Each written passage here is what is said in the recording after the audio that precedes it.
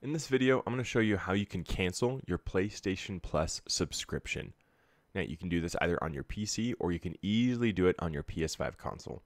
So, how you do that is you first go up into the settings on the top right, and then when you're in your settings, go to Users and Accounts.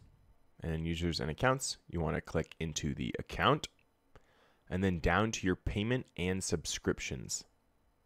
And then here you scroll down to your subscriptions. This is where you manage all your subscriptions. So you can see this PlayStation Plus. Go ahead and click into that. And then here you can get all the information on your PlayStation Plus subscription. So what your current plan is, when your start date, your next payment date, how much it'll cost. And so you can go ahead and click buy again, or you can change your plan, or you can click cancel your subscription. So this is how you can cancel your PlayStation Plus subscription on your PS5 so that it doesn't auto-renew. Hopefully you found this helpful. Don't forget to like and subscribe.